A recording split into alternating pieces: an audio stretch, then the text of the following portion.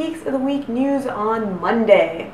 And today we have a lot to talk about. But first, I want to explain my odd attire. Not too long ago, the Geeks of the Week started talking about being different ponies from the series My Little Pony: Friendship is Magic. Well, this week we have dedicated Pony Week. I have designated myself as Rainbow Dash, but seeing as I do not have a rainbow colored wig, my delirium wig would have to do. It's a little messy and it only has 3 colors, but I think I've got it. I am also wearing this blue jacket, which is the most color you've probably ever seen me in. But wait, it gets better. It has wings! Check it out, check it out, check it out, check it out! And for some reason, people always seem to draw human Rainbow Dash wearing goggles. Thus, the goggles. So on to some more news. Nikki seems to be back in full swing as she was kidnapped by Poison Ivy and Harley Quinn not too long ago. But we saw her on Friday and she seems to be doing quite well. And now for some Marvel news. The Avengers movie has put out some more footage. This time it's of Thor and Captain America fighting side by sides with lovely bromance action. And of course we can't have Marvel news without some DC news as well.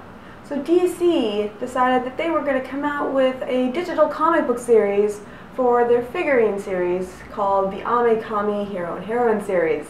And although an actual release date has not been set, now ame-comi Girls is set to release at the end of May or the beginning of June, and I think we are all very excited to see our favorite heroines fighting crime in adorable anime outfits. On a sort of related note about DC, Holy Musical Batman has released on YouTube. Holy Musical Batman is put on by StarKid, who are a very good production team of actors and writers, and they also brought us a Harry Potter musical, and if you haven't seen that, you should definitely take a moment to check it out. And now for this week's top story.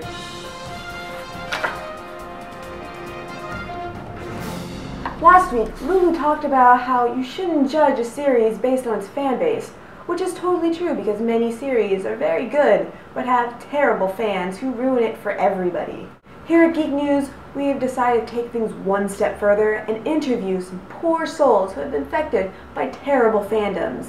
Earlier, Steph was reporting live from the con scene, interviewing several poor people who just happened to be at the wrong place in the wrong time and were affected by bad fandoms. Let's take a look at those covers so we can see just how destructive bad fandoms truly can be. This is Steph reporting live from Apartment Con, where there's plenty of people here and there's a good chance that we're going to find some people who have been terrorized by terrible fandoms.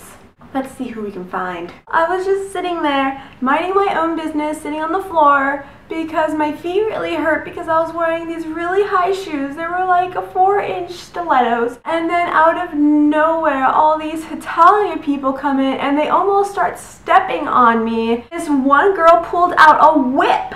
Like literally a whip. And she started flailing it like it was a fly swatter or something. And I don't even know because it almost hit me a few times and it was just so rude.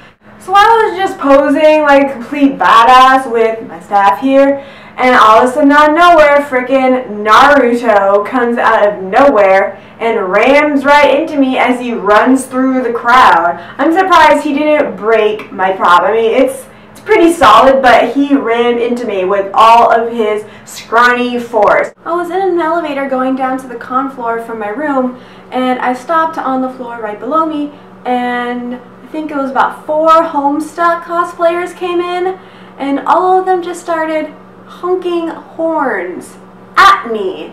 Like honk, honk, honk, honk, honk, like in my face. Not just like in a corner of the elevator, but in my face.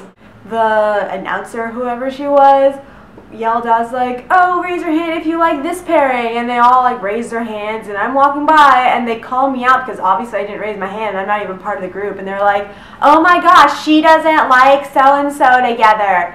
Oh my gosh, she's so stupid, everyone laugh at her. Oh my god, so dumb, everybody likes this pairing. Just let me walk in peace. I don't even know any of you people. Leave me alone." Unfortunately, these are only a few of the people who have been scared off, terrorized by bad fandoms. I just hope one day we can all get past this and act like decent human beings at conventions. Back to you at the studio. Hold on. It's just so horrible to see people affected like that. It's a community that's supposed to be all about people having fun and enjoying their time at conventions. It's just having people ruin it for you is just, I